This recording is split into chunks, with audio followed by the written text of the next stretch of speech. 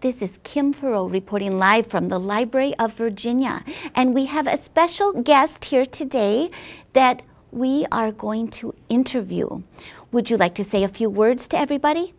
Bok, bok, bok, bok, bok. You're happy to be here. Yes, well, we are going to be learning about your book, The Little Red Hen Makes a Pizza, written by Philemon Sturgis and illustrated by Amy Walrod. Now, in this book, you ask some animals to help you. Could you tell us who you are asking to help you? Bok, bok, duck.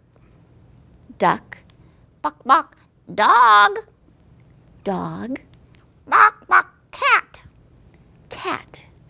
Now, did any of those animals help you make the pizza? Bok, bok, no.